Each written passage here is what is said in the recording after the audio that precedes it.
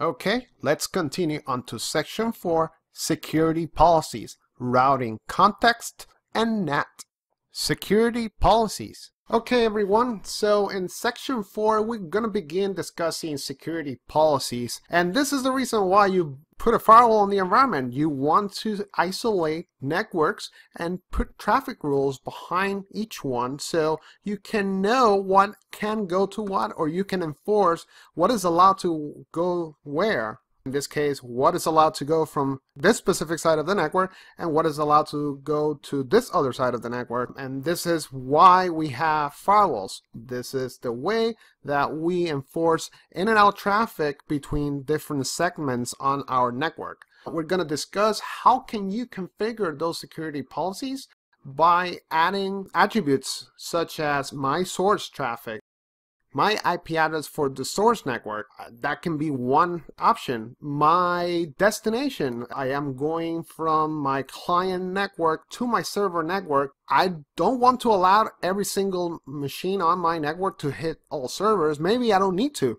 And this will provide more security on your environment if you police the network accordingly. So if we have accounting, why does the accounting subnet or the accounting users need to reach the marketing servers, for example? Or why do we need to have users on the guest network able to go basically to every single website? That's why we have a specific rule that we can say, well, guest network, but I am not allowing you to go to this particular site. And this is why we're actually implementing a firewall. This is the benefit of putting a firewall in our network to limit the access of our end users to a specific resource. Either it's on the outside or on the server side or wherever you call it the destination. So let's take a look at that. We're also going to take a look at something very important. It's very, very important that you build that policy table clean. Meaning, you know exactly what are you configuring and what's the purpose, and make sure that you can nest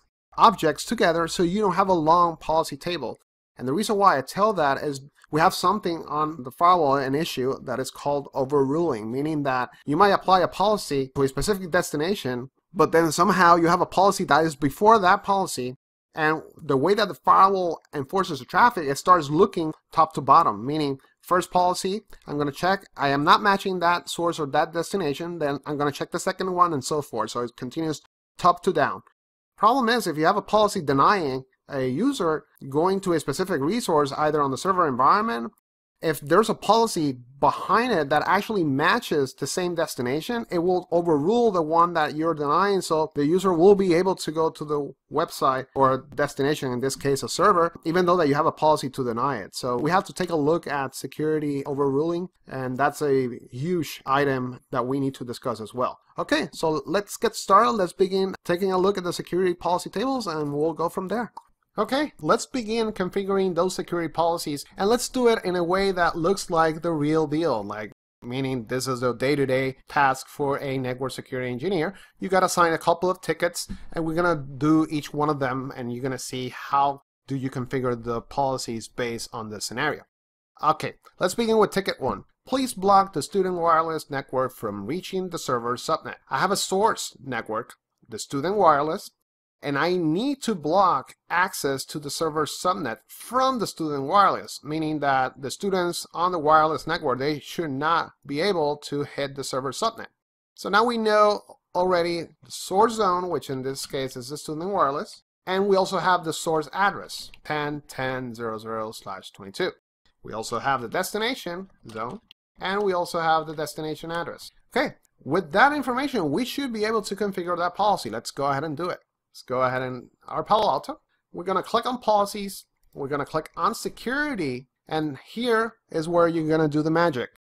By default, the Palo Alto will have two policies: intra-zone default and inter-zone default. Intra-zone default, I am allowing, by default, Palo Alto will be allowing traffic as long as all part of the same zone. Meaning that you have multiple interfaces, because you might have the client wireless interface on the Palo Alto where they basically route to the outside, and they also have wired client subnet interface as well on the same zone. So I can group multiple interfaces and put them on the same zone. That traffic by default will be allowed. So I have a policy here. I am allowing that by default.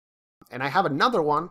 In this case, it's the inner zone traffic. Inner zone default blocks by default. It will deny by default traffic between different zones. If I have, this will be your day-to-day activity to allow traffic, because by default it's denied. I have to configure a policy to allow traffic between different zones. So let's go ahead and configure the first one. In this case, we'll be with ticket 1. We're going to click security. We're going to click on add, and we're going to create that first rule. Student, let's make a name that actually relates to the policy. Let's make something that we know it's going to help us if we need to troubleshoot. Student wireless deny to servers. Okay? Source, I am coming from the inside. My student wireless is from the inside zone. This is where my traffic will be coming from. Source address, I will need to add that student wireless subnet there. We'll click on add. From the policy rule section, I can actually add an address object. So if I don't have the student wireless in an address object, then I can create it from here. And again, we cover address objects. You want to make sure that you're creating policies using address objects and label them accordingly so you know what they're for. Click on new address, and this name will be student wireless. And you can add a description if you want. In this case, I have everything that I need on the name. IPNet mask, and let's take advantage of that notepad. And we're going to copy this line, which is 10.10.00/22. Go back to the firewall. We'll paste it here. We'll click OK. Now we have the source zone inside. Source address, student wireless. User, I am just blocking the whole subnet, so I'm not actually caring about specific users. It's the whole subnet. Destination, I am going to the server zone. So I have a zone here, destination zone. It will be the server zone. Destination address, add. We're going to create another address object. In this case, will be the server subnet, server. And then again, let's go ahead and copy and paste. Select the address right here, and then copy it, and then let's go ahead and paste. Click OK. Now I have my destination. In this case is the server subnet. Application. Any application, because again, I just want to block full access from the student to the servers. Service, very important. By default, the Palo Alto will assign this to be application default. In the application default, there's a list of services or ports that are allowed. So in this case, it's HTTP, HTTPS, etc. There's a list of ports that are allowed by default on the application default object. Or you can select any. In our case, we need any as our service URL category. I want to block any service regardless of what it is. Okay, so service, application default, very important. On your policies, by default, we will have the application default setting on our service side. You want to make sure that you're setting this as any, because this means that if the traffic is going, for example, to an HTTP, HTTPS site, that is an application default service port, meaning I will always go to port 80 if I want to go to an HTTP site. So if the source goes to that particular port, by default, the Palo Alto will see, well, that's application default, I'm going to allow it. Or if I'm going for port 3, which is HTTPS, that is application default, I am going to allow it or deny it. So whatever I'm putting on the actions, and we'll go to the actions, I am allowing or deny it. In this case, I want to deny absolutely everything. So anything,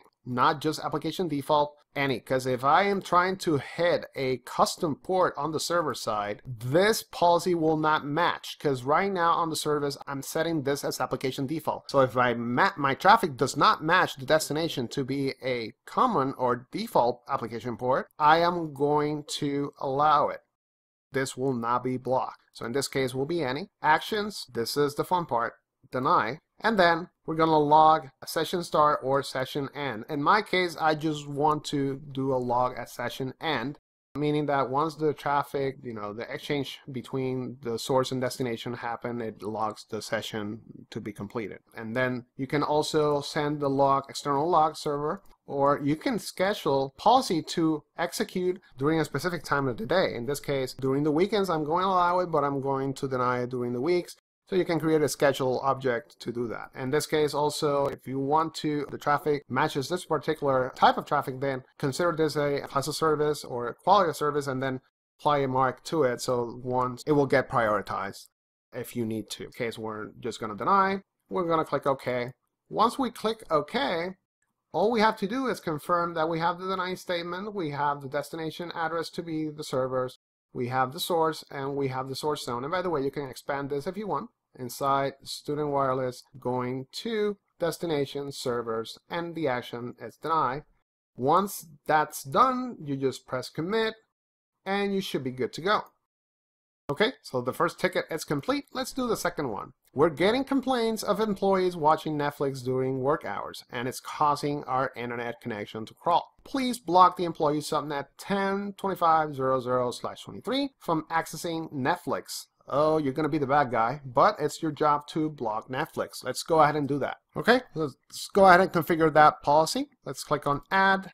In this case, we're going to say employee subnet deny Netflix. I'm going to click source. It's coming from the inside. Source address, I already made my object. In this case, is employee subnet.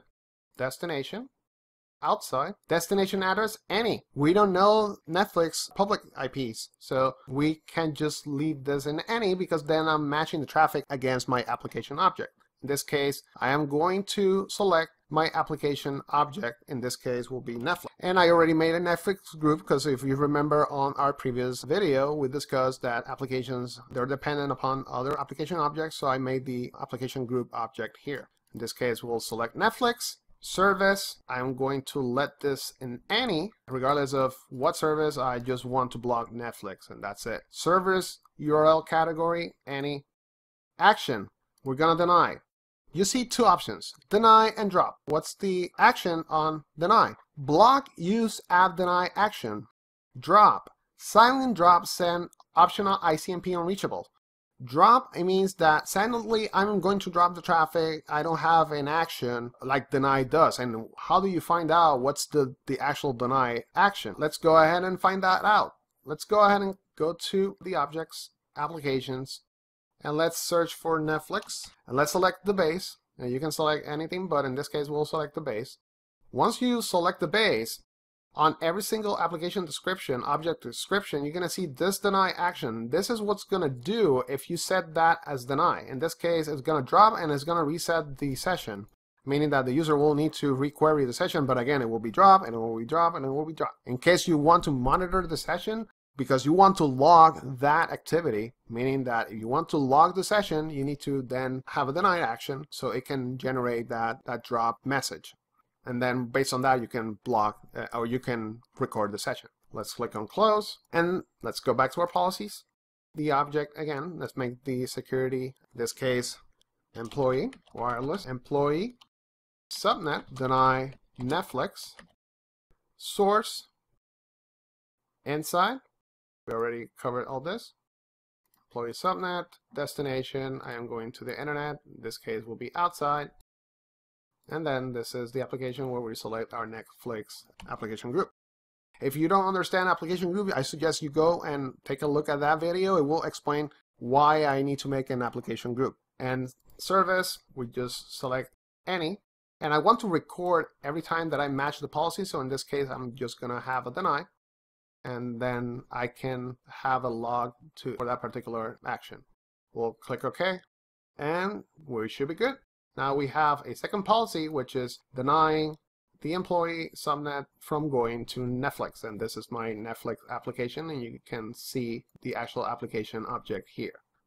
Okay, so we just finished the first two tickets on our security policy section. In the next video, we're going to configure the two remaining security policies on tickets 3 and 4.